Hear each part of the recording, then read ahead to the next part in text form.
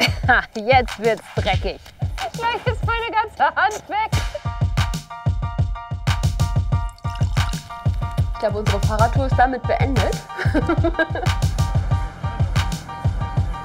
Wir machen heute was mit Poren. Wattwürmer. Hier kommt man richtig runter.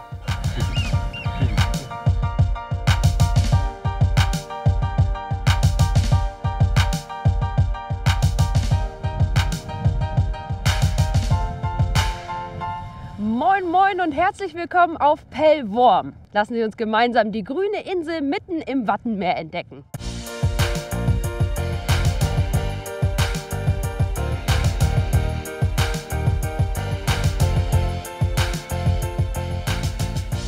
Ich habe mir die kühle Nebensaison ausgesucht. Da soll man die Insel ganz für sich allein haben. Na, ob das eine gute Idee war, werden wir sehen. Aber zumindest konnte ich meinen Friesenerz mal wieder aus dem Schrank holen.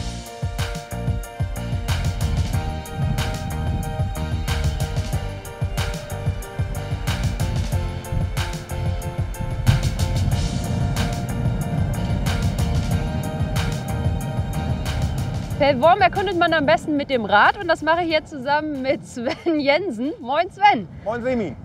Du, hier fährt man ja 28 Kilometer immer am Deich lang, und man sieht Wattenmeer und grüne Wiese auf dem Deich. Ist das nicht irgendwann langweilig? Das ist überhaupt nicht langweilig. Der Deich und das Wattenmeer ist ja überall anders. Was macht für dich Pellworm aus? Ruhe, Entspannung, Ja. viele nette Menschen. Musst du ja sagen, Ja, du bist ja einer davon. Was anderes kann ich jetzt ja auch nicht sagen. Das stimmt. Und ich mag das Wetter hier. Also die Vielseitigkeit des Wetters. Also Wind, Sturm, irgendwie ist alles schön. Der Deich ist ja hier der höchste Punkt auf eurer Insel, also jetzt abgesehen von dem Leuchtturm. Ja, Sieht man das Meer dann überhaupt? Ihr seid ja wie viel unter Meeresspiegel hinterm Deich? teilweise 1 Meter, ja. Ja. Wir haben auch ein paar kleine Stellen, wo wir sogar über Meeresspiegel sind. Ja. Wenn ich Siehst mich du auf den das? Dachboden stelle, dann sehe ich das Meer. Ansonsten sehe ich es nicht. Aber wenn ich es sehen will, muss ich ja nur zum Deich fahren und dann gucke ich, ob es noch da ist.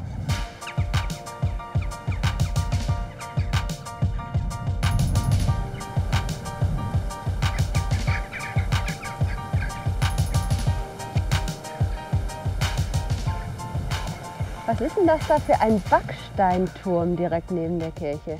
Also dieser Backsteinturm gehört zu unserer alten Kirche hier. Aha. Der Turm war früher mal ursprünglich doppelt so hoch ungefähr.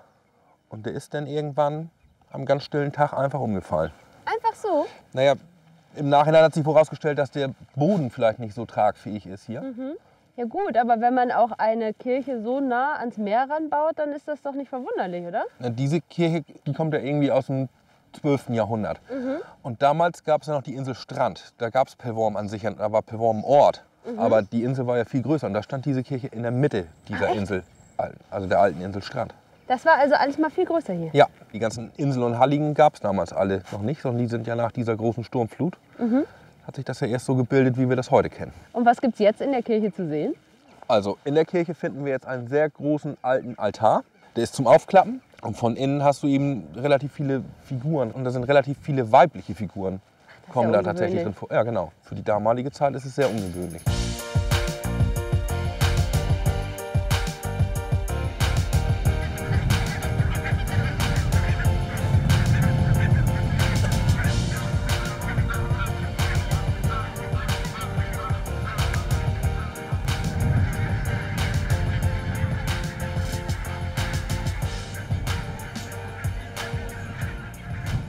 Das ist das Museum von Helmut und Rita Bahnsen. Die sammeln seit über 50 Jahren im Watt alte Sachen. Also Tonscherben, Schädel, Pferdeschädel. Wie kommt denn das alles ins Watt? Und zwar war Pellworm ja früher viel größer oder ein Teil einer großen Insel Strand. Die Insel Strand, ja. Und als das irgendwann auseinandergebrochen ist, sind natürlich auch viele Dörfer untergegangen. Ja. Unter anderem das Dorf Rungholt oder der Ort. Und an dieser Stelle haben sie in den letzten 50 Jahren immer wieder Sachen gesammelt, gefunden. Die haben so lange über verschiedene Jahre hinweg Scherben, einzelne Scherben gefunden, die sie nachher wieder zusammensetzen konnten zu ganzen Töpfen oder Tellern. Das ist wirklich interessant.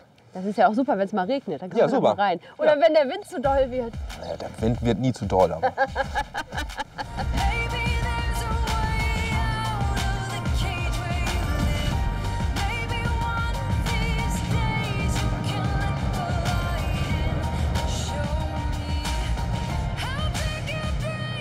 Sven, das ist also euer Tor zur Welt. Wenn du das so nennen möchtest, ja, ist das hier unser Tor zur Welt.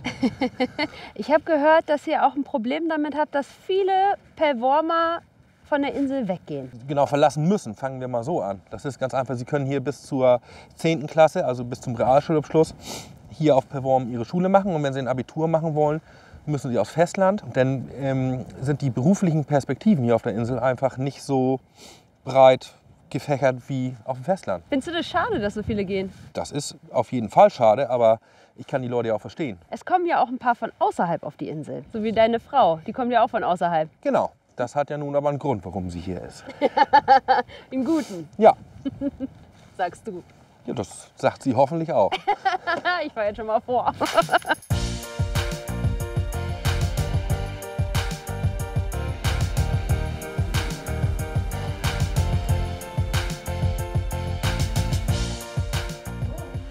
Moin. Wow. Was hast du uns denn da bestellt, Sven? Pharisäer und Friesentorte. Und was ist das genau? Das ist Friesentorte, die besteht aus einem Rührteig und Pflaumenmus und Schlagsahne. Und was ist hier drin? Ja, das ist der Pharisäer. Ungefähr, erzählt man sich, soll das aus dem 19. Jahrhundert stammen. Und zwar von unserer Nachbarinsel Nordstrand. Da gab es einen Priester, der sehr streng gewesen sein soll und in dessen Anwesenheit man kein Alkohol trinken durfte. Aber die Nordstrander waren ja gewitzt, deswegen haben sie den Rum quasi unter die Sahne getan, damit der Alkohol nicht verdunstet und man ihn aus dem Grund auch nicht riecht. Clever. Und trotzdem betrunken wird. Man musste natürlich nur darauf aufpassen, dass der Priester dann eben immer den Kaffee ohne Rum bekommt. Und einmal war das leider nicht der Fall und dann soll er laut aufgeschrien haben, ihr Pharisäer. Und somit war die Geschichte des Pharisäers geboren. Ich verstehe. Na gut, dann probiere ich den noch als erstes, oder? Und ganz wichtig ist, man muss vorsichtig umrühren, sodass eben die Sahne sich ein bisschen leicht vermischt. Und dann sagt man, na denn. Bin ich denn schon so weit, Sven? Prost darf man ja nämlich nicht sagen, damit man nicht merkt, dass es ein alkoholisches Getränk ist. Ah. Oh oh. Gut. Na denn. Na denn.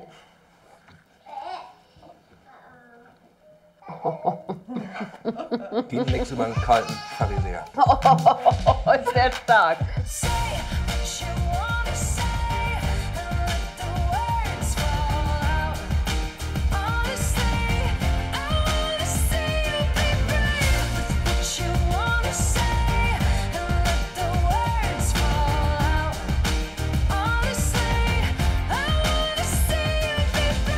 Ja, Simin. Und hier ist unsere Pellwormer Inselmühle. Die wollte ich dir noch zeigen. Inselmühle. Und Aha. darum habe ich Kai hierher bestellt, Moin Kai. weil Moin. der kann dir da am meisten zu sagen. Eine Windkraftanlage hier ist ja eine super Idee, weil das habe ich schon gemerkt. Wind habt ihr. Ja, Wind haben wir hier reichlich. Schönen, kalten, steifen Wind, der viel Energie hat. Und da beschwert sich niemand, weil das ist ja öfter mal so bei Windparks oder wenn Windkraftanlagen gebaut werden, dass die Anwohner dann sagen, oh, möchte ich nicht so gern. Wir haben die Pellwormer Bürger beteiligt an dieser Anlage. Jeder, der wollte, konnte mitmachen und am Gewinn teilhaben. Bist du auch dabei, Sven? Ja. Eine Beteiligung. Eine Beteiligung. Und meine Frau auch. Und ihr sorgt wahrscheinlich auch dafür, dass sich keiner beschweren kann. Ja, also solche Anlagen können einen Schatten werfen, zum Beispiel ein Gebäude beschatten und einen Schattenwurf dann zu einer Störung führen. Diese Anlagen halten dann, wenn ein Gebäude davon betroffen ist, sofort an. Mensch, das war eine tolle Idee, dass du mir das gezeigt hast. Ja, fand ich auch. Aber wir haben auch noch eine zweite Mühle im Programm. Genau. Da fahren wir jetzt hin.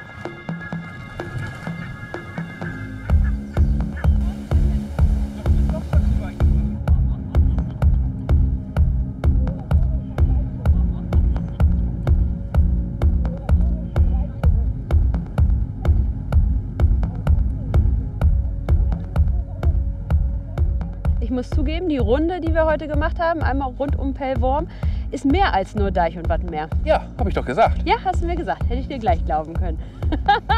Vielen Dank, Sven. Das hat sehr viel Spaß gemacht heute mit dir. Gerne, mir auch. Ich habe aber jetzt noch einiges auf dem Zettel. Da musst du nicht die ganze Zeit dabei sein. Alles klar. Gut. Ich wünsche was. Bis dann. Ciao. In the nighttime, when the world is at its rest. Auf Pellworm leben übrigens nur rund 1200 Einwohner. Schafe gibt es hier dreimal so viele. Dancing, shouting, flying to the moon. Don't have to worry 'cause I'll be come back soon. And we built up castles in the skies and in the sand. Falls Sie nicht wissen, wo Pellworm genau liegt, das ist gar kein Problem. Da geben wir gerade mal eine kleine Hilfe. Und zwar ist Pellworm ungefähr hier. Das heißt, Sylt nördlich, hier so. Schleswig-Holsteinische Küste liegt hier mit Husum und Hamburg. Die meisten sauen sich bei einer Wattwanderung zu. Ich schaffe es schon vorher, aber man muss einfach nur ein paar Stunden warten und dann macht die Flut alles wieder sauber. Das ist übrigens auch der Grund, warum man nicht alleine im Watt wandern gehen sollte. Deswegen habe ich Melinda und Maxim mitgenommen, beziehungsweise die beiden nehme ich mit. Danke erstmal dafür. Gerne doch. Nee, aber Spaß beiseite, man sollte nicht alleine ins Watt gehen. Warum ist das so? Natürlich ist das Wasser ein großer Bestandteil. Es kommt ja alle 6 Stunden. Und wenn man dann am falschen Zeitpunkt ist, dann kann es schon sehr gefährlich werden. Man könnte also einsinken oder von der Flut weggespült werden. Wir stehen ja zum Beispiel auch vorne im Priel gerade und da glaubt man, dass die nicht so tief sind. Aber wenn das Wasser dann kommt, dann werden die ganz schnell tief. Und wenn man dahinter steht, dann kann es auch sein, dass man nicht mehr durchkommt. Was ist denn ein Priel? Ja, Priele sind eigentlich so die Abwassersysteme des Wattenmeeres. Das heißt, immer wenn das Wasser kommt oder wieder geht, läuft das Wasser über diese Flüsse, kann man auch sagen, wieder zurück oder es kommt halt. Ihr seid aber schon ganz schön routiniert hier beim Laufen. Ihr wisst, wo man hintreten muss, oder? Ja, hoffentlich. Bisher wussten wir es immer. Sonst ist man, siehst du? Zack, direkt drin. Linda, was lebt denn hier eigentlich alles im Watt? Also klar, Wattwürmer kennt man, ne? Ich wollte es gerade sagen, das Typischste, was man eigentlich sagt, ist der Wattwurm. Ja, und ich hätte halt vorgeschlagen, damit wir dann auch mal was in der Hand haben und nicht immer nur theoretisch darüber reden, können wir versuchen, gleich mal einen auszugraben. Man muss am besten schnell sein, weil der das natürlich spürt. Dass du da jetzt gräbst? Ja, und dann rennt er ganz schnell weg. Schau mal. Ah, ja, da ist einer. Der ist aber groß. Ja. Ich habe Man gedacht, erwartet die werden das viel nie. kleiner. Das ist nicht der typische Regenwurm. Und hier vorne kannst du halt auch dieses Stülpmaul erkennen. Also die fressen den Sand, indem sie mit so einem Stülpmaul das immer einfahren oder fressen und dann filtern die es und dann kommt am Ende das raus, wo wir hier die ganzen Haufen sehen. Genau. Spannend. Und wie viele leben hier im Watt? Boah, Millionen, ich weiß Millionen, nicht. Millionen. Wir können ja versuchen mal zu zählen, aber schätzungsweise sind es schon sehr viele. Also überall, wo du einen Haufen siehst, war ja schon mal einer. Ich würde sagen, wir lassen den auch schon wieder in die Erde, in den Sand, damit er weiterleben kann. Damit er weiter seinem Tagewerk nachgehen kann. Genau.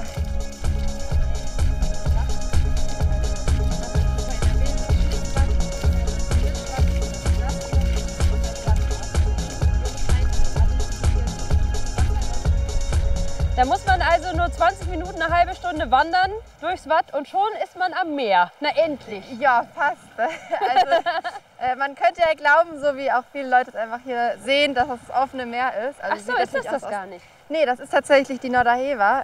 Da bist du vielleicht auch schon drüber gefahren, wenn man mit der Fähre von Nordstrand nach Pellworm fährt. Das ist dieser große Priel. Ja, und die Norderhever, die führt quasi dauerhaft Wasser. Ist auch so, dass sie bis zu 30 Meter tief werden kann. Also empfehle ich es nicht, da durchschwimmen zu wollen. Was macht ihr hier immer mit den Leuten bei der Wattwanderung? Also warum geht ihr gerade hier zu dieser Kante, außer dass das natürlich super beeindruckend ist? Ja, also es ist so, dass hier sehr viel angespült wird, gerade Muscheln und Schnecken und ähnliches. Und da kann man immer ganz gut was erklären, weil ich habe ja hier gerade auch schon 1, 2 Sachen gefunden. Zum einen, das ist hier ein kleiner Einsiedlerkrebs. Der ist, ja, kannst du auch gerne in die Hand nehmen. Der guckt da raus. Niedlich. Was hast du da, Maxim? Ich habe hier eine Herzmuschel. Wenn man jetzt graben würde, dann würde man ganz viele von denen finden und das sorgt dafür, dass man halt ein bisschen festeren Boden auch hat. Und das ist halt eben nicht so wie bei den Niesmuscheln, dass sie in so Bänken vorkommen, sondern dass sie sich wirklich mit ihrem Grabefuß eingraben und dann immer Wasser filtern. Das heißt, wenn man sowas findet hier im Watt, dann sollte man das auch nicht rausziehen oder mitnehmen oder sowas. Also am besten einfach wieder zurücklegen, also die leeren Schalen, dann ist das kein Problem. Und generell, wenn man merkt, dass die Tiere noch leben, dann lieber wieder ins Watt mit zurücklegen und nicht mit nach Hause nehmen. So, der kleine Mann wird hier langsam ungeduldig, den setze ich gleich mal zurück. Vielen Dank euch zwei, das war super spannend. Und von den kleinsten Wattbewohnern kommen wir jetzt zu den größten Inselbewohnern. Und die finde ich auf dem Ferienbauernhof von Nico Nomsen. Ich könnte mir vorstellen, einfach nur hier Ferien zu machen, 2 Wochen, um alle einmal durchzustreicheln. Oh ja, ja genau. Ja. Da könntest du morgens mit der Zunge geweckt werden. Da ist ja eine Kraft dahinter, das ahnt man nicht. Hanne. Ach, Hanne und Lo.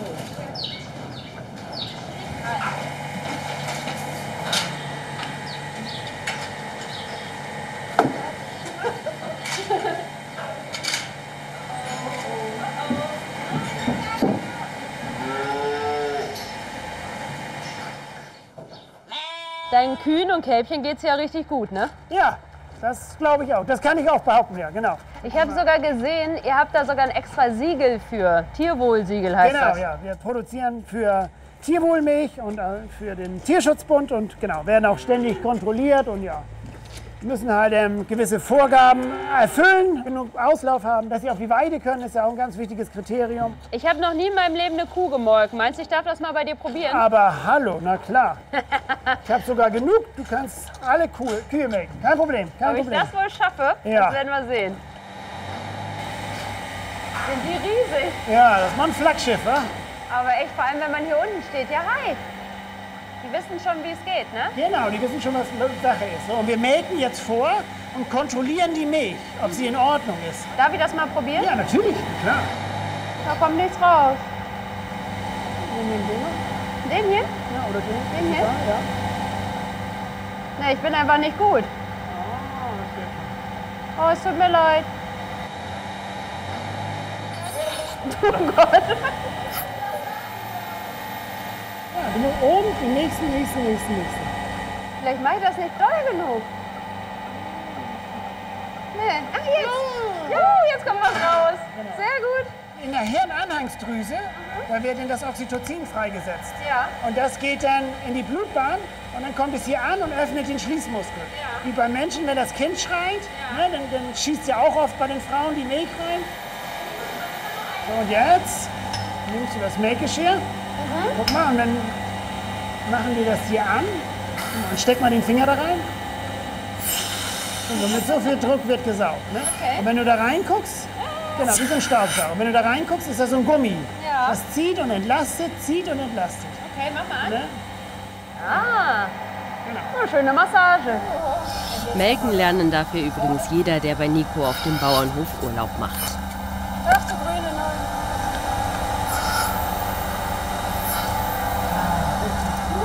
Und das finden die gut? Ich glaube, ich bin da als Frau ein bisschen zu zaghaft, weil ich immer denke, oh, das möchte ich nicht. Ich möchte das Nein, nicht. das ist vielleicht so. Das ist auch die Macht der Gewohnheit, ist natürlich auch klar. Das ist ja zweimal am Tag, das ist ja, ne? Ja. Also ich sag mal so, jetzt die ersten Kühe, die drin sind, die sind natürlich sehr dankbar, dass sie die Milch abgeben können. Ne? Dass sie das denn, ne? Dass sie die Milch loswerden. Wie viele Liter gibt so eine Kuh am Tag? Also die Spitzenreiter sind bei 44 Liter. Da werden die immer noch mal gestreichelt, wenn sie gerade Ja, gebeult werden. genau. Ach, ja. Das ist so. Mit dem Job, was man macht und so, da muss man auch Herzblut da haben, sonst wird es schwierig. Ne? Weil einfach die Stunden, die man hier reist, von morgens 4:30 dann und ja. Und du kennst jede deiner Kühe mit Namen? Ja, klar, das ist ja wie eine große Klasse. So, hier muss noch versiegelt werden. Genau, versiegelt werden, richtig. Die Heidi Klum, die wird jetzt versiegelt. Das ist, damit da kein Dreck reinkommt in das frisch gemolkene Euter. Ne? Das soll ja auch gut gehen. Ja, Heidi.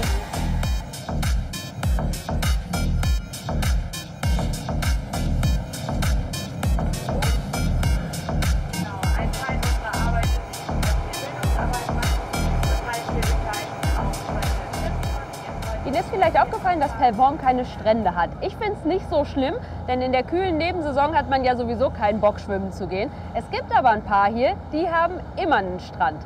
Und zwar Robben. Und da fahre ich jetzt hin mit dem Boot und Kapitänin Julia Hofmann wartet schon auf mich.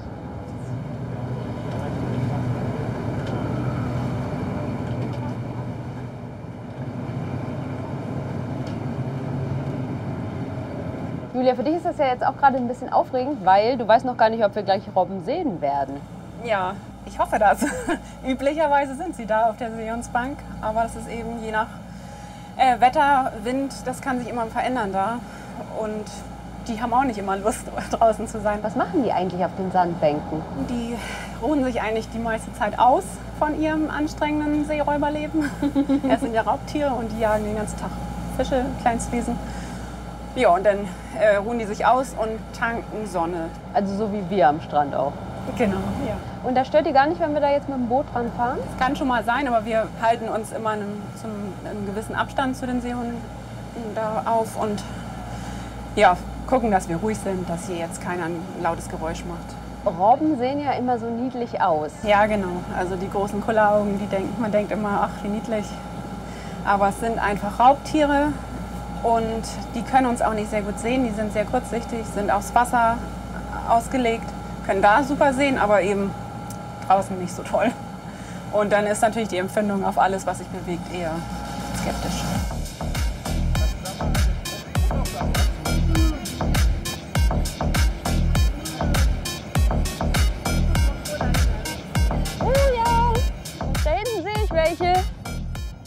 Ganz klein liegen sie auf der Sandbank und sonnen sich, wie schön. Die Faulen, das würde ich auch gerne machen jetzt.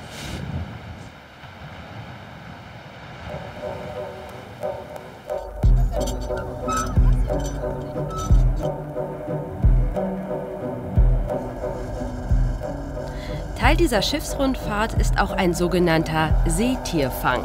Dabei werden mit einem kleinen Schleppnetz Meeresbewohner ans Tageslicht befördert. Ah, da kommt's.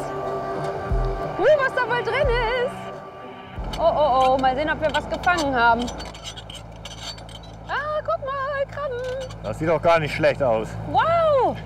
Oh, guck mal, wie viele. Und ein kleiner Krebs ist auch dabei. Hier haben wir jetzt einmal Meersalat. Meersalat? Meersalat, genau. Man kann es tatsächlich auch essen. Also in den Salzwiesen findet man die häufig angespült, dann schon getrocknet. Schmeckt ein bisschen wie eine salzige Plastiktüte. Kannst du dir anschauen, dann einfach mal rumgeben, genau für die anderen. Klingt köstlich. Ich gebe es dann mal weiter. So, ihr zwei, ein bisschen Meersalat. Der Steinpicker, der hat hier vorne am Kopf auch eine ganz schöne orangene Färbung. Ist auch total interessant.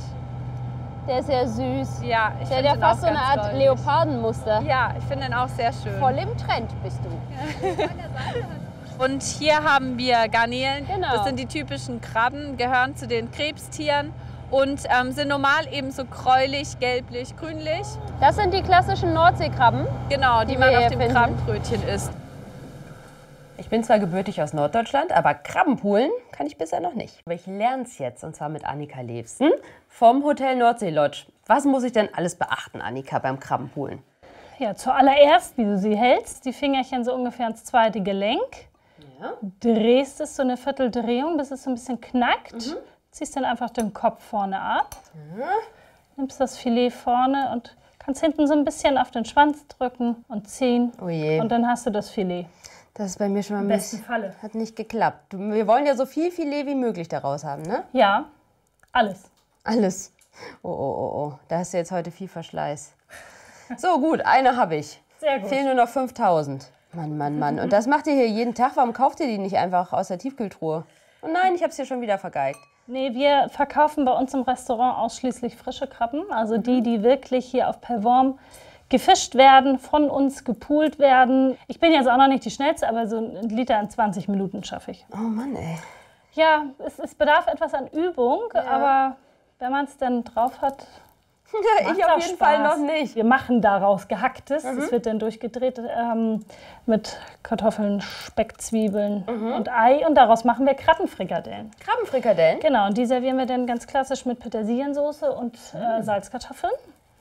Und schmeckt hervorragend. Das habe ich noch nie gegessen. Was macht ihr sonst noch so mit diesen Krabbenfrikadellen, die dann am Ende rauskommen? Die Krabben, ja, die Krabben verarbeiten wir in Krabbenfrikadellen und bieten halt die Krabben noch ganz klassisch mit Rührei und Bratkartoffeln an. In Pornpan, das ist auch wieder Porn, auch wieder in Petersiliensoße mit Kartoffeln. Das heißt Porn? Porn ist Plattdeutsch für Krabben. Wir machen hier wie poolen jös Porn. Wie viel machen wir da jetzt rein? Alle? Nee, noch nie.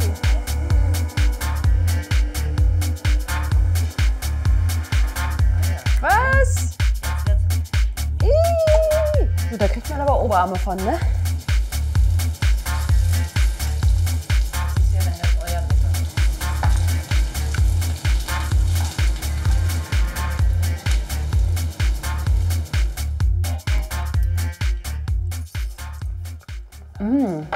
Sehr lecker. Top. Das war jetzt mein kulinarischer Höhepunkt, aber ich kann Ihnen versprechen, ab jetzt geht es in diesem Film nur noch nach oben. Denn als nächstes besuchen wir den höchsten Aussichtspunkt der Insel, den berühmten Leuchtturm.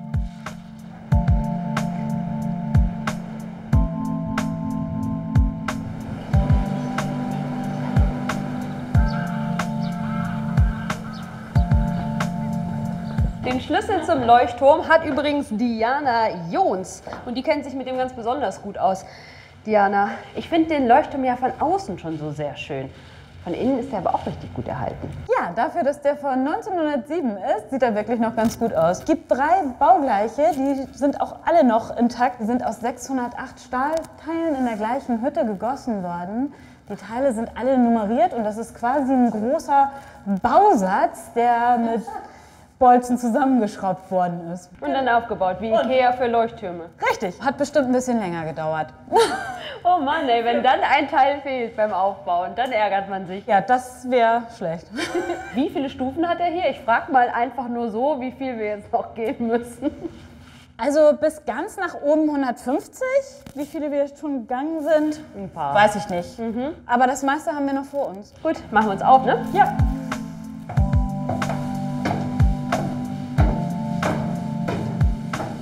Oh, wie schön. Diana, hat hier der Leuchtturmwärter gewohnt? Nee, der hat unten gewohnt, in einem von den kleinen Häusern hier vorm Leuchtturm. Und hier haben Techniker, wenn er Unterstützung brauchte, wenn irgendwas kaputt gegangen ist oder so. Du hast mir auch noch verraten, dass man hier heiraten kann. Ja, genau. Das ist allerdings oben auf Deck 9. Da müssen wir noch ein ganzes Stück für laufen. Ich denke, das lohnt sich. Für die Traumhochzeit. Ja. Diana, wer heiratet denn eigentlich hier im Leuchtturm? Machen das nur Insulaner oder auch welche von außerhalb? Sehr viele von außerhalb. Vor allen Dingen Leute, die irgendwie auf diesem maritimen Leuchtturm und diese Symbolwirkung eines Leuchtturms stehen und eben halt alles so ein bisschen maritim haben möchten. Total süß, gleich mit Sekt. Die Ringe stehen auch schon bereit. Hier sitzt dann wahrscheinlich das Brautpaar. Und dann muss man natürlich überlegen, wenn man hier heiratet, wen lädt man ein? Wer hat Lust, die ganzen Stufen hochzulaufen für eine Hochzeit? Man muss schon schauen, dass es eben halt Leute sind, die gut hier hochlaufen können. Die 144 Stufen bis zum Standesamt. Und wie man sieht, hier ist begrenzt Platz. Ne? Also ein Brautpaar kann maximal 8 Gäste mitnehmen. Und geht's denn jetzt noch höher oder sind wir schon oben angekommen? Geht noch 2 Decks höher. Wir sind auf Deck 9, es geht noch bis Deck 11. Was für eine Aussicht, toll! Oh, da mache ich gleich mal ein Foto.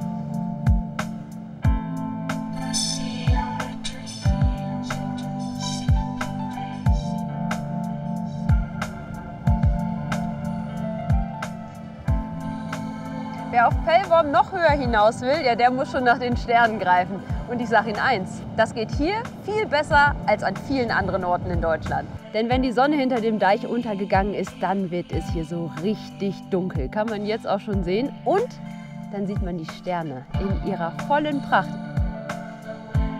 Hier ist es nämlich dunkler als an den meisten Orten in Deutschland. Deshalb wurde Pellworm als erste Insel Schleswig-Holsteins offiziell als Sterneninsel anerkannt.